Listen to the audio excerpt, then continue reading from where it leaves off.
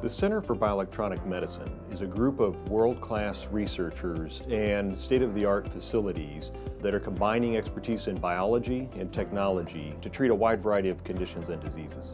Many diseases are treated with very powerful drugs that have side effects, and in some cases, like Parkinson's disease, other drugs are added to those drugs to treat the side effects of the original drug, and it can be very difficult. Bioelectronic devices can be implanted once and then programmed to work all day long for many, many years. Patients don't have to remember to take their medications.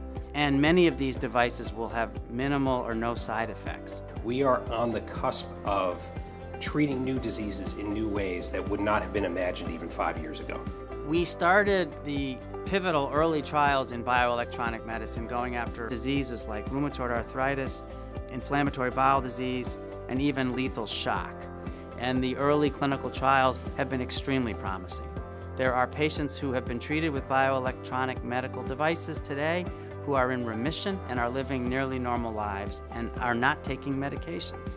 In the Center for Bioelectronic Medicine, we're not only looking at inflammatory conditions, we're also looking at ways to treat diabetes, cardiac disease, spinal cord and brain injury, and we hope to even develop new ways to treat cancer.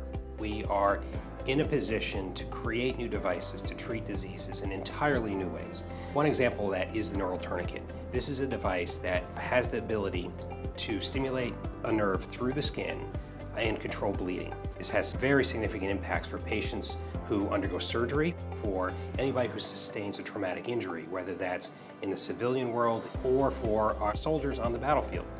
Creating the new Center for Bioelectronic Medicine is really another example of Northwell encouraging innovation at all levels.